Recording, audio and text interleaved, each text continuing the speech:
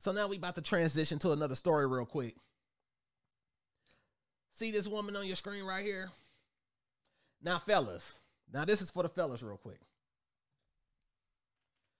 I need you to imagine this real quick. Imagine that you're a husband. You got a beautiful wife. Got 4 kids. Good home. Everything appears to be great.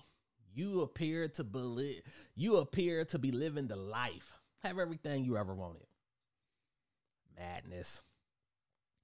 Just to find out that your wife, like this lady here, is fucking one of the boys in high school. Madness. Now, I believe that child predators that are women don't get nearly the backlash that the man child predators have. I feel that it's all equally disgusting. I feel like it's all madness. We got, it says the beautiful principal. Now, this lady that you see right here, ladies and gentlemen, is a principal. She is married and she got like 4 kids. Madness. The beautiful principal of the school inside New Orleans juvenile and adult jails has been charged with having a sexual relationship with an inmate. Authorities say that they have evidence which includes 700 phone calls, many of which were of an extreme sexual nature. Damn, 700 phone calls? All of them are sexual. They said extreme sexual nature. In 2017, Christy Sampson Kelly was hired as the principal at Travis Hill School in New Orleans for incarcerated youth. Wow. So she was a principal for a school that dealt with the incarcerated youth.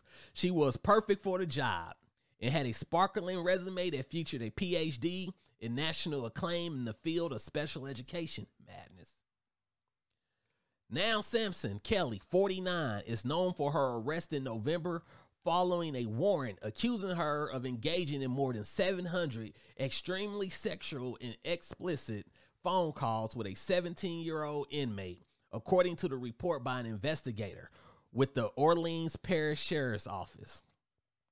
Transcripts of some of the conversations leaked online and are being described as sexual, intimate, and romantic. That's sad. That's sad. That's sad. You out here at school busting it open while your husband at home with y'all 4 kids, and you out here having sex with these underage madness. In one conversation, the underage teen describes an act of oral sex that he would like the married mother of 4 to perform on him. In the conversation, she agrees to do so, according to the transcripts. In another conversation, the boy says, "I want to hear your sexy voice." She replies by stating she wants his dick. Madness. In between talk about sex, the transcript shows less graphic conversation. They show that in one instance, the juvenile says, "Tell me you want to marry me," to which the principal replies, "I want to marry you." Okay, hold on. Stop the show right there. This 17-year-old told this woman that, "I want you to tell me that you want to marry me," and she said it. She's already married. This is the madness. He probably at home with all 4 of his kids, probably watching Nickelodeon or something, watching Cocomelon. I don't know what they doing. And she out here telling a 17-year-old boy that, "I want to marry you because he said so." This is disgusting. Disgusting. And they need to go hard on her, just like they go hard on the males. They need to go just as hard as her, because to me, it's all the same perversion. Boy, it's lots of boys out here getting molested as well. Don't nobody really care about the boys too much, though. They really don't. As much as these little boys is out here getting molested and taken advantage of and everything like that, it's like when it happens to them, it's like, oh, well, you know, it is what it is. When it's a female, it's like all hells break loose. As well it should. But I do believe that all hell should break loose no matter what the situation is. Now, this dude was 17 years old, so he's a grown ass teenager about to turn 18. All I know is if this was a 17-year-old girl, and whether if she wanted it or not, all hell will break loose. So let's see if she got any charges for this. Madness. And another transcript shows the inmate asking, "How much you miss me?" Sampson Kelly responds, "I miss you a lot." Sampson Kelly, a married mother of 4, is older than the teen boy mama. Wow. So this woman, so this kid or this teenager who she been messing with, she's older than his mama. I wonder what his mama have to say about that. Because everybody's mother and father ain't for that, oh, well, that's my son type BS. I know some mamas that'll go whoop her ass because she's 49 years old messing with a 17-year-old. Every mother, every father don't go for that just because it's their son. They damn sure don't go for that ish when it's their daughter. But when it's a son, you know, it's like the perspective changes. You 49 years old.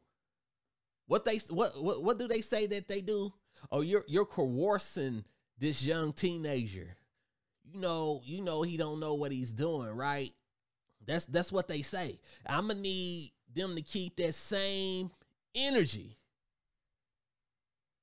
Cause I agree. You shouldn't be 50 years old, damn near 50, out here smashing a 17-year-old. Male or female, you 50 and somebody 17, what? That is completely taking advantage of somebody. Madness. Now, it don't say if she got any type of sentence or anything like that. It just says that she got arrested. We're going to have to get an update.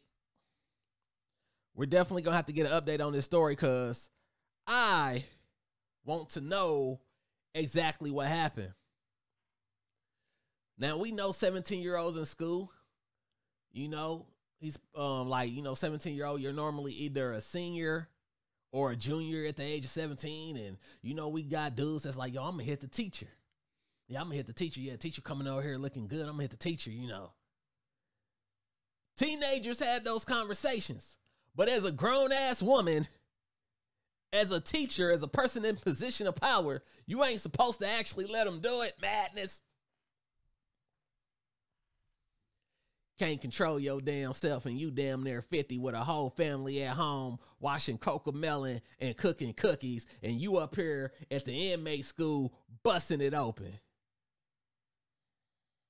Shame on you. Disgusting. Now, this next story